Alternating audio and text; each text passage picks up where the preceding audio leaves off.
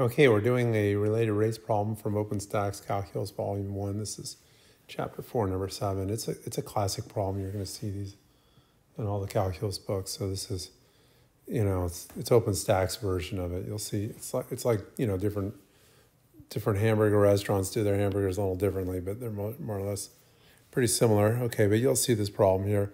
So two airplanes are flying in the air at the same height, and what they're flying.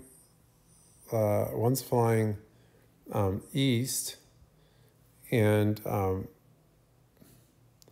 that airplane A, and just put an A there. And the other airplane is flying north, and what they're doing is they're both approaching the same airport. The velocity and direction is given, so velocity is direction, but the speed is 250 miles per hour, and B is flying at a speed of 300 miles per hour. They're both heading to the same airport, and that's located 30 miles east of airplane A and 40 miles north of airplane B. Well, given that information, then I feel like I should improve my picture just to make this look a little better, the units, etc. Maybe I'll make it like to show 30 and 40. Okay, so what we're asking to find is at what rate is the distance between the airplanes changing. So the distance between the airplanes, I'll model by drawing a line segment between A and B, and I'm going to label that side as Z, but what I really mean is that's the length of the side. Now the length of A from the airport,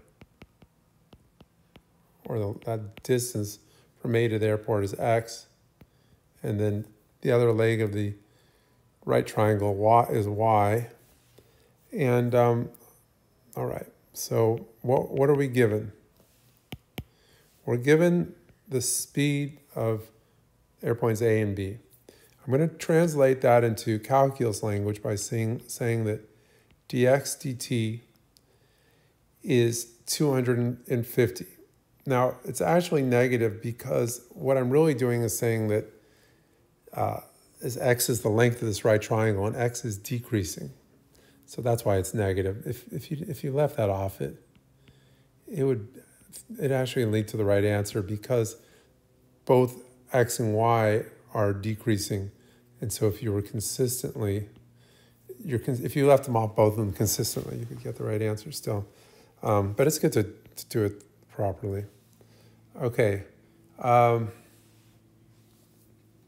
so we're going to find the rate of change of Z, which is the distance between these, when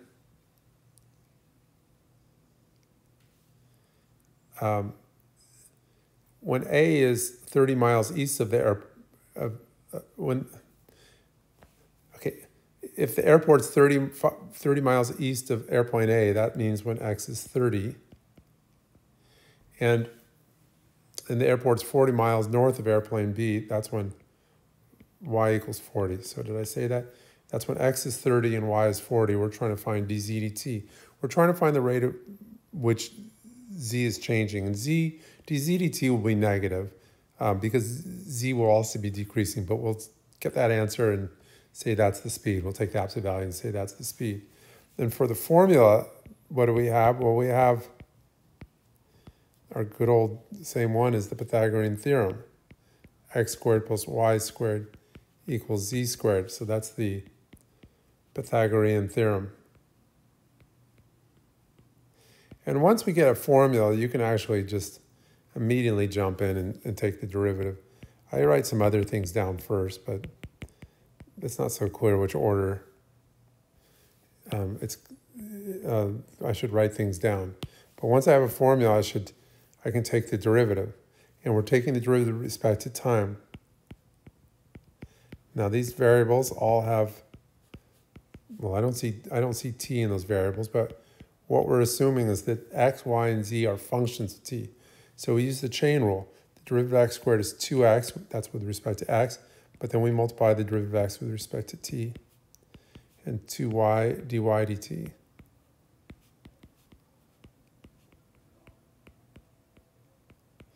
And then we can just do a little tiny canceling by dividing everything by 2.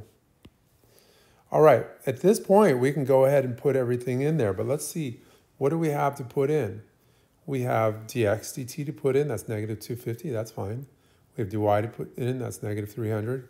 Let's see, we have x is 30, y is 40. What we don't have, which we want to put in, is we want to put in z. See, we're trying to find dz dt, but we need to put in z. So one of the things we want to find now is what,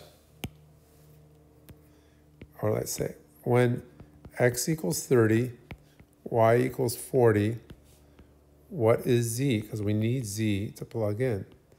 All right, so we can use x squared plus y squared equals z squared, and we'll have 30 squared plus 40 squared equals z squared. Well, there's a Pythagorean triple, which is 3, 4, 5, which means 3 squared plus 4 squared equals 5 squared. And, all right, again, 3 squared plus 4 squared equals 5 squared. 3 squared is 9, 4 squared is 16, 9 plus 16 is 25. And that equals 5 squared, which is 25. All right, so we can copy down this picture and draw that. And also, I realized I just sort of got off track because I started drawing this picture. But we can use the Pythagorean triple 3, 4, 5. And what we do is we multiply all the sides by 10. So 30 squared plus 40 squared equals 50 squared. And you can just solve that. I mean, it's not that hard to solve. But those Pythagorean triples can make problem solving go way faster if you see those. But 3, 4, 5 is a Pythagorean triple you see a lot, and then you multiply everything by 10. You get 30, 40, 50. Okay, so now we're ready to fill in everything. And fortunately, I might be a little bit short on space here, but I'm going to go to this top, this top guy up here. After I took the derivative, I'm going to fill everything in. So again, I'm going to fill in x is 30. So that's when I want to find this derivative. I'm going to fill dx dt as negative 250. And then what else? Okay, then I have y times dy dt. Well, y is 40. dy dt is negative 300. And z is equal to 50, and then we're trying to find dz dt. So I feel at this point it's sort of up to me to get this all wrong, which wouldn't be surprising. But anyway, when I get them wrong, what I do is I have to make a new video so you don't see it when I got it wrong, hopefully. Okay, so then let's see. I have 3 times negative 250, so that's negative 750. And then 4 times 3 is 12, so negative 1200 equals 5 dz dt.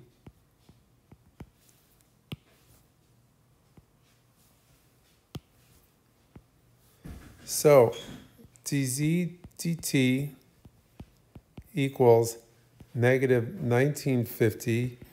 Doing that in my head, which sometimes can be a problem, divide by 5. And then I'm going to do this more in my head. Negative 5 goes into 19 3 times, remainder 4. And then I have 5 goes in 45 9 times. Exactly. So it's negative 390 and what is that? Miles per hour. Okay, but you wouldn't really want to write everything as negative because that is negative because of the way we set up the problem, but that's not what you want to tell someone else. They wouldn't really understand what you mean by that. So let's just write this as a little sentence. The airplanes approach each other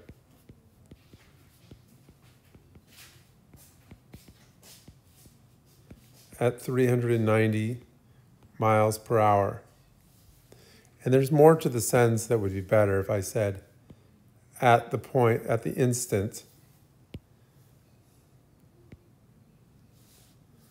when, I think I'm just going to leave it as that. But what it means, though, is that when x is 30 and y is 40. But I'll just leave that as the answer and assume that someone read the question so they understand what I mean by that. Alrighty, so let me back up again. This is from Openstax Pre-Calculus. You'll find this in any calculus book, something like this, something very similar.